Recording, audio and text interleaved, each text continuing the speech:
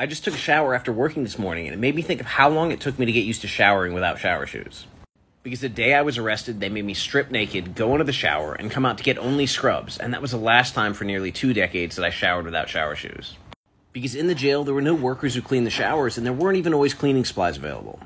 And once I got to a longer-term housing unit, we would take turns and make sure everything stayed clean, but in that receiving unit and then the classification unit, people were moving in and out every day, so there was no sense of structure or consistency. Then when I finally made it to prison, we did have workers who cleaned the showers, but you still had 30 or 40 people using that shower every single day, things happening inside the shower you don't necessarily want to know about. It was not a place you wanted to put your bare feet. A lot of guys would wear their boots or their tennis shoes at the shower, carrying their shower shoes, and not put them on until they got in the actual shower, because that way they wouldn't get caught slipping.